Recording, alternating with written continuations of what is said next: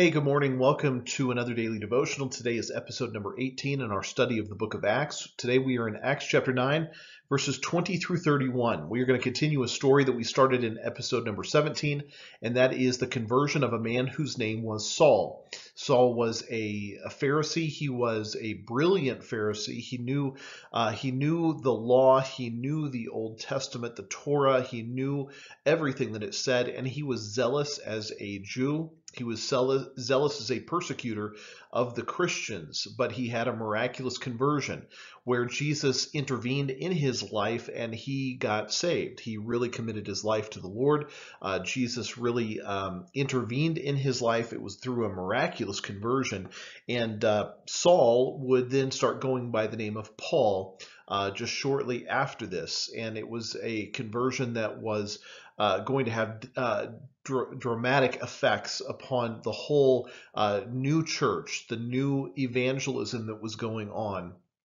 Paul was going to bring the gospel in a brand new way. He knew the Old Testament inside and out, and so he could take all of that knowledge and bring all of that knowledge and connect that knowledge to Messiah, to the Meshiach, to Jesus, our Yeshua.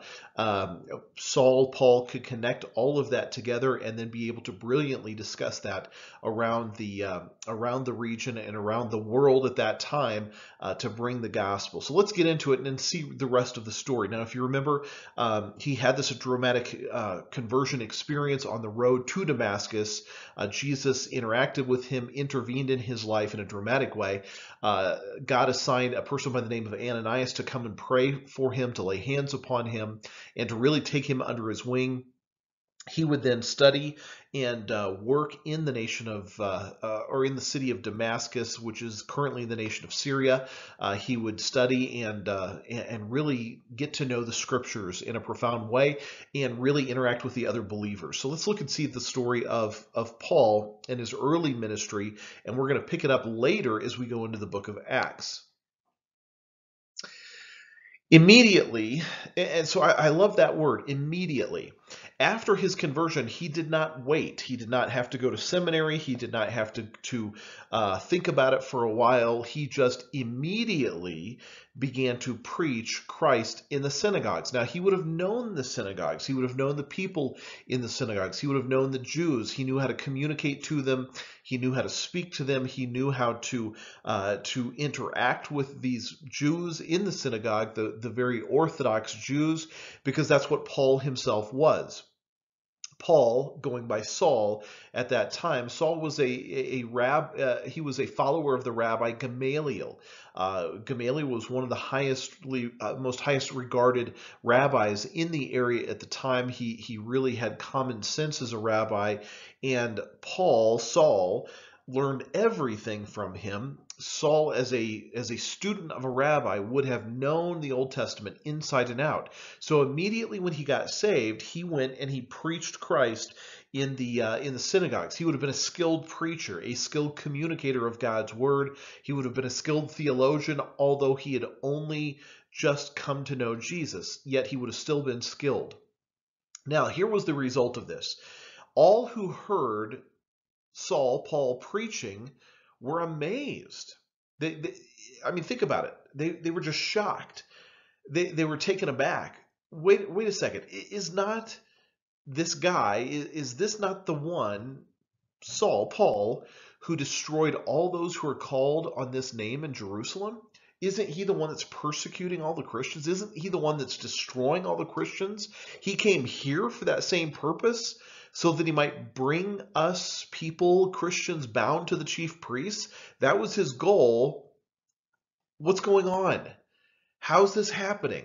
That this guy who came to destroy, who's been destroying, who was putting people into prison, who was rooting for people to be murdered, who was taking possessions, who was causing persecution, how is he now calling on the name of Jesus? This is beyond understanding. What an incredible testimony that would have been. But Saul increased all the more in strength, and he confounded the Jews who were his friends and his brethren who lived in Damascus, proving that this Jesus is the Christ.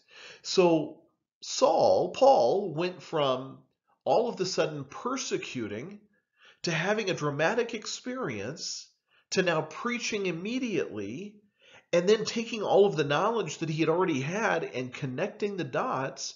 Now he was proving and confounding them because he was showing evidence from the Old Testament that Jesus really is the Messiah. Now think about it. They did not have a New Testament at that time. They had no letters. They had no Gospels written. They had nothing. It ended in the Old Testament.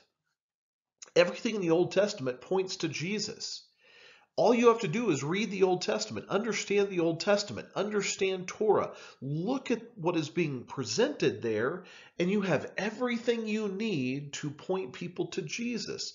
Jesus is the ultimate fulfillment of what was prophesied about in the Old Testament. He is the Messiah. He is the Meshiach. He is the one who has come, the anointed one.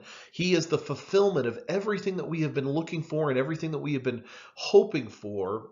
And once Saul was converted, when he began to connect those dots with the Old Testament, he confounded all of the Jews and he proved that Jesus is the Christ. Now, many days were passed, and now the Jews were plotting against Saul. Saul was the plotter. He was the one that was persecuting. Now he is on the other end of that. Now they're plotting to kill him.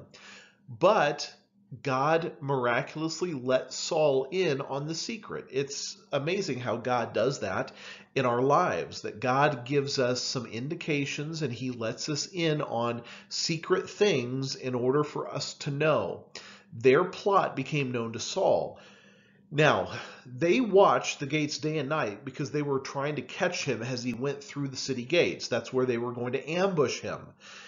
But that didn't happen, because the disciples, who at first had to be confused by him because they didn't really know if they could trust him, now they can trust him and they want to protect him and they want to love him and watch out for him. So the disciples took Saul by night and they let him down through the wall in a large basket. So now every city would have been surrounded by walls. The only way in and out would have been through the city gate. That's where they were waiting to ambush him. Instead, they found a wall. They found maybe a window or a crack or something in the wall, and they put him in a large basket and they lowered him down by a rope, and that's how he escaped, and that's how he got out of where he was at. Now, when Saul had come to Jerusalem, so Saul went from Damascus down to Jerusalem, and he was going to try to join the disciples, but they were all afraid of him and did not believe that he was a disciple. And that makes perfect sense. Would you believe him? He has been persecuting. He has been threatening. Now you think, well, now he's just pretending. He's trying to infiltrate, and he's trying to get us to let our guard down. He can be let in, and then he is going to take advantage of us, and he's going to destroy us from the inside. He's going to come in. He's a wolf in sheep's clothing. So they did not believe that he was a disciple, but Barnabas the encourager, Barnabas the one who loved God, who trusted God, Barnabas is the one who took him, trusted Saul, and brought him to the apostles, to the 12. And Barnabas declared to them how he had seen the Lord on the road and that he had spoken to him, and how he had preached boldly at Damascus in the name of Jesus. So he was with them, Saul was with them at Jerusalem, coming in and going out, and he spoke boldly in the name of the Lord Jesus and disputed against the Hellenists, but they attempted to kill him. When the brethren found out, they brought him down to Caesarea and sent him out to Tarsus. And so Saul at this time, he was under threat. He was under severe persecution. He had been the one persecuting, yet now he is receiving the persecution. How did the disciples know that this was real, that he was genuine? Well, one, by how he had declared. Number two, his testimony. Number three, how he preached boldly. And number four, they could tell because of the persecution he was facing. Persecution often reveals the true character of a person. When we go through end times events and persecution comes against the church, it will separate out who is genuine and who is false. Those who are just merely playing at church or playing at a relationship with Jesus will be separated out from those who are genuinely, really, authentically committed to Jesus. There will be a great separation. The Bible talks about it being a great apostasy that will happen at the church. That always happens with persecution. When there's persecution, when there's suffering, when it starts to cost you something, it tells who the true followers are. And so, how did they believe Saul? How did they know that he was telling the truth? Well, he had a testimony. He had the witness that happened. He preached boldly. He would speak out in public in front of them, and he was experiencing that persecution. And by seeing all of those signs, they said, "Yep, he's real. He's genuine." But now he's under threat, so we've got to get him out of here. So he was in Damascus, persecuted there. He was in Jerusalem, persecuted there. So they said, you know what, we've got to send him to Caesarea. We've got to send him out to Tarsus. We've got to get him out of here. Now let me show you just a little picture of where that is located on the map.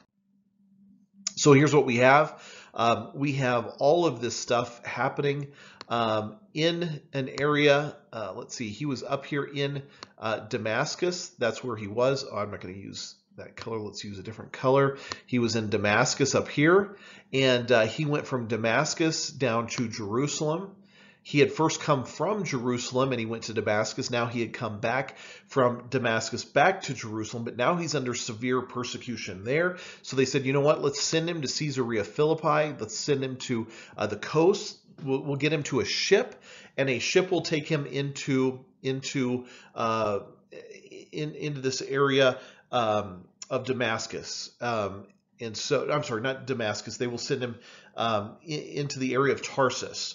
And Tarsus is right up here. You can't see it on the map, but it would be up in this general area. So if you looked up in this area here, this is where Tarsus is going to be, somewhere up here. Tarsus is kind of modern day, if you look at a map, modern day Turkey. It is on the coast of modern day Turkey. That's where they're going to send him.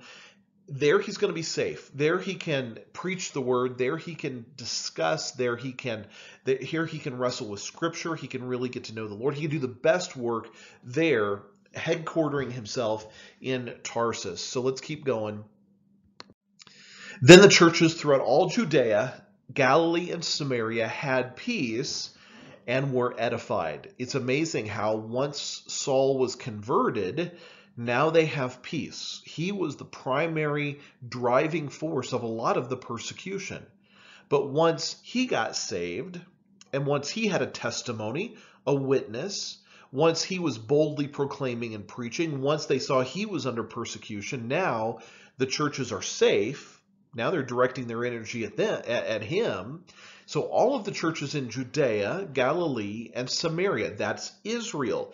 Israel is Judea, Samaria, and Galilee. Now Israel they're experiencing some peace. They're being edified. They're walking in the fear of the Lord and in the comfort of the Holy Spirit, and they were multiplied. People were continuing to get saved. There was incredible evangelism and salvations that were happening. But just think of this. It wasn't just about being saved. Being saved is not really enough. Saying the prayer is not really enough. Just saying, oh, I love God is not enough. You have to make a willing step to say, and I will obey him. I will be his disciple. I will follow him. That in that day, and especially in parts of the world today, takes incredible boldness. It takes incredible courage.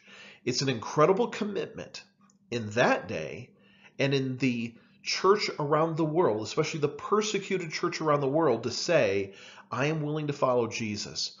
It may cost you your livelihood. It may cost you your property and possessions. It may cost you your family, and it may cost you your freedom, and it may cost you your life. It took incredible courage, and it still does to this day. The church in America has never had to face that. We have not had to face persecution. We have had comfort and ease and peace. As we approach the end times, I believe all of that is going away, and it will start costing you something to follow Jesus.